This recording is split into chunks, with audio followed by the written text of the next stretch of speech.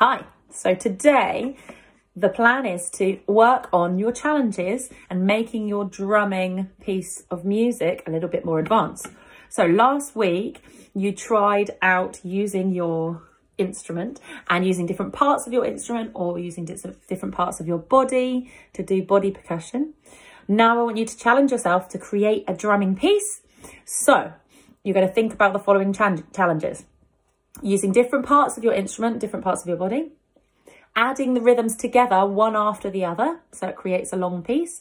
And maybe, if you can, get a member of your family to join in with you playing rhythms, so you can do two different rhythms at the same time. So someone in your family does one rhythm, you do a different one at the same time, so it sounds a bit more fancy, okay?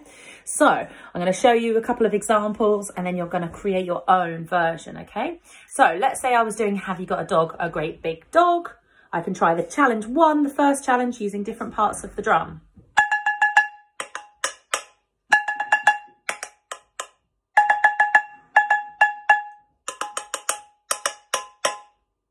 So did you see I didn't necessarily keep it the same the whole way through? So you could do that with your body percussion as well, couldn't you? Have you got a dog, a great big dog?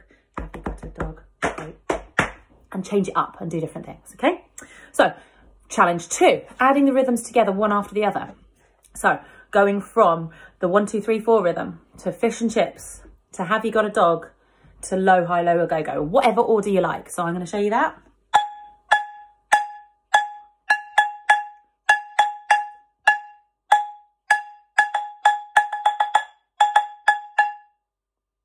Okay, so you see I did all 4 rhythms, one after the other with no gaps. So that's a bit of a challenge as well. And the third challenge, I don't have a member of my family free to help me with this, but I'm going to show you on the table. You might add 2 different rhythms together with someone from your family. So maybe mum or dad or someone could do the 1, 2, 3, 4 rhythm. 1, 2, 3, 4.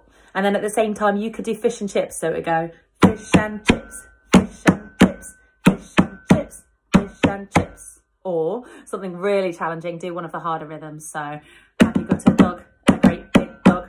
Have you got a dog, a great big dog? Etc. And you'll see that they start to mix together and come up with a good drumming piece. So the idea is you're not just doing 1 or 2 rhythms, you're adding stuff together to make a mini performance. Okay? So try out those 3 challenges today. Have fun.